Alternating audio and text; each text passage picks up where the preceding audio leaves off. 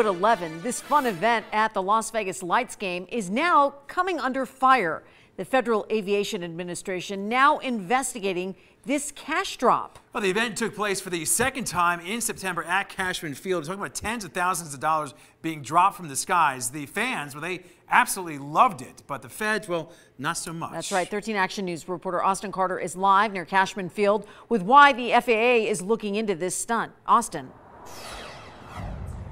Yeah, Trisha, and it all began with a video that was posted to social media that quickly got the attention of the FAA. This investigation involving a helicopter and possible violations. And I've learned today that this is not the first time that the FAA has investigated a similar cash drop here at Cashman Field.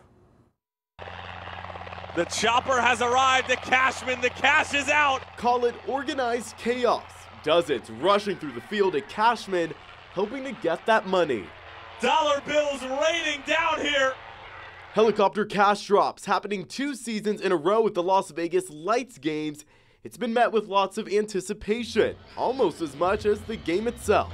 Where's the referee in all this madness? And that referee just might be the Federal Aviation Administration. They're now investigating the September 7th helicopter cash drop, looking into the possibility of at least 2 violations, including reckless operation and not maintaining a safe height.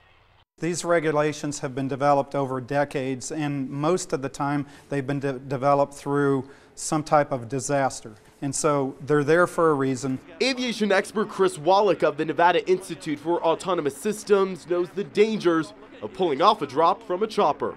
And a drop is probably one of the most complex that a pilot can operate. While the details of the investigation have not yet been released, Chris says there's a lot to piece together, including whether or not the helicopter was in proper contact with air traffic control and whether the helicopter was in an area safe enough to conduct the drop.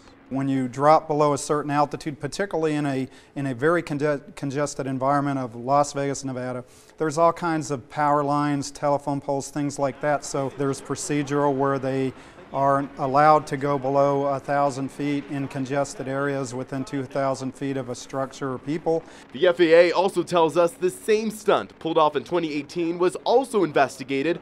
The pilot of that helicopter was required to complete remedial training to ensure that they fully understood regulations and would comply with them in the future. However, the pilot involved in this year's incident was not the same as last.